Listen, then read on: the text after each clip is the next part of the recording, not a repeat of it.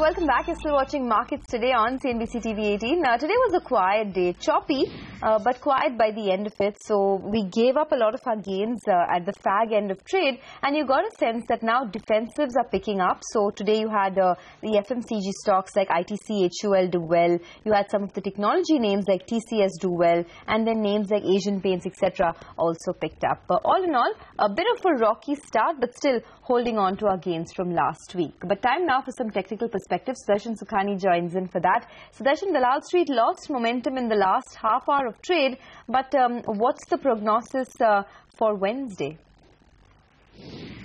Well, we had a rather choppy day in the markets, and the Nifty was flat, but much more important for me was the Bank Nifty's sharp underperformance, and there was a big slide in the morning and which continued till the closing. And the message then is that these are just days that will occur in any uptrend. One day of decline or even more than one day is not a cause for worry. So the Bank Nifty has been choppy in any case, but I would expect the banks to sooner or later recover and match up with the Nifty. So with this view, I continue to remain upbeat. The markets are within striking distance of 9,000 and making lifetime new highs. It's reasonable to expect that this could happen before the budget comes in. So stay long, that's my suggestion. If you're not long, buy on dips like today, or even when you have a small soft opening or a softening of prices during the day, keep buy and maintain a long position. There are no stops as such, but for people who still want to look at stops, your stops are 8,600. So far as the Nifty is above 8,600, we want to be on the long side of the market in all the three indices, the IT, banks, as well as the main Nifty. Right, Sudarshan, that's the market. What about individual stocks? What are you betting on for the rest of this week? Well, a lot of blue chip stocks keep on giving buying opportunities. One of them is HCL Tech. So for Wednesday, remember tomorrow is a holiday. So for Wednesday, I would suggest buying HCL Tech. The stock has been on a tear, rallying almost non-stop. And then for the last 2 days, there has been a pause. So a pause is a good time to enter a share, which is going through a big rally. And consider buying HCL Tech. It's a blue chip anyway. So the risks are relatively small. But markets can be choppy, so please follow your stops. All right, Sudarshan, thanks for that. Moving on from micros to the macros, the chorus for more rate cuts from the RBI seems to get louder. Wholesale prices in India have entered the deflation zone. In fact, the wholesale price index in January has contracted by 0.39%. This is well below a CNBC TV 18 poll and the 0.11% that was clocked in December of last year. But this data is sending mixed signals to the RBI. Here's why. While fuel prices dropped by over 10%, food prices have actually seen a sharp rise, accelerating to 8%. Ekta is here to give us the analysis. Ekta.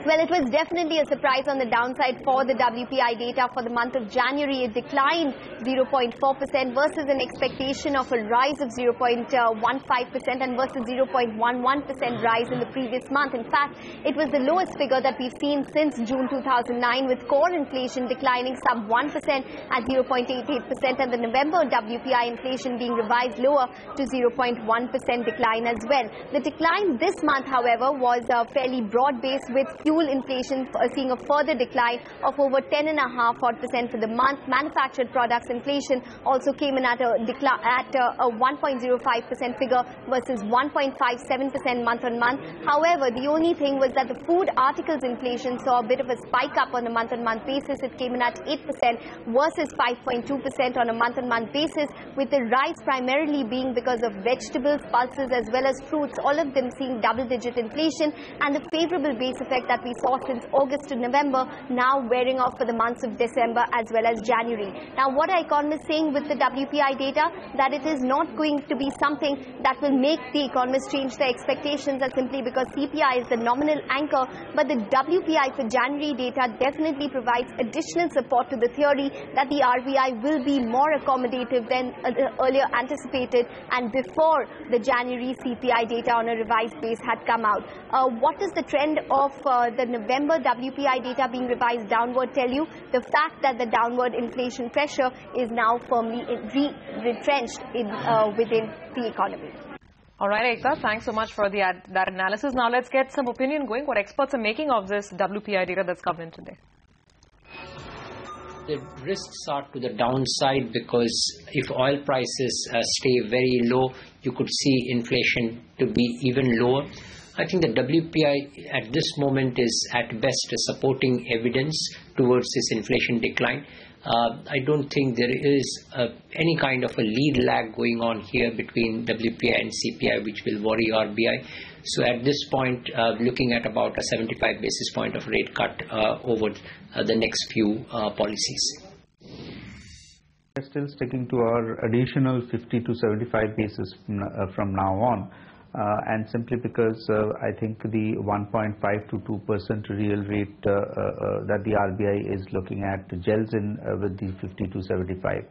So based on the WPI, which we were anyways expecting to go down into the negative territory, and having also looked at the CPI, we have not really changed our forecasts on the rate cutting cycle, the extent and the depth of the rate cutting cycle of the Reserve Bank of India. All right, that's the analysis on the macro data, but a number of stocks were buzzing in trade today on the back of their quarterly earnings and brokerage upgrades. Let's go across to Mangalam Malu for a quick wrap. Mangalam.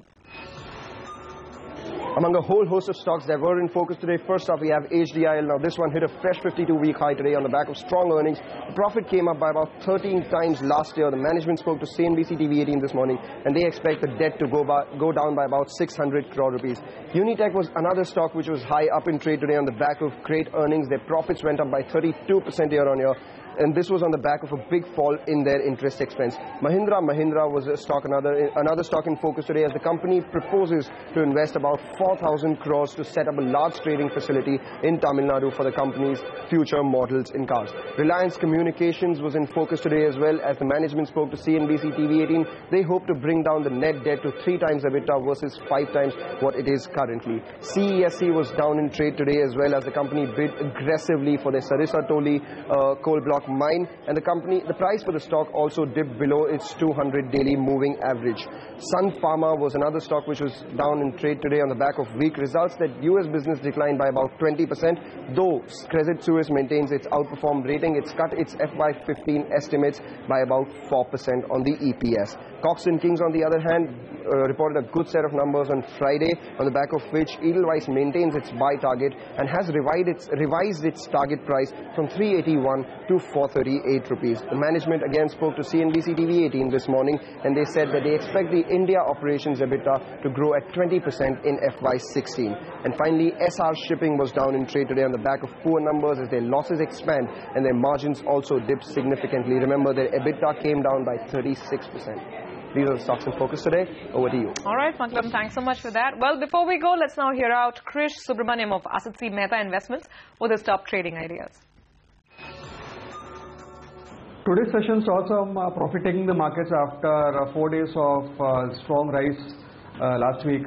And we also saw some long unwinding coming about in some of the counters which had seen some built up last week. But we feel that the momentum still remains positive, and keeping that in mind, we are giving a bull spread strategy in SBI.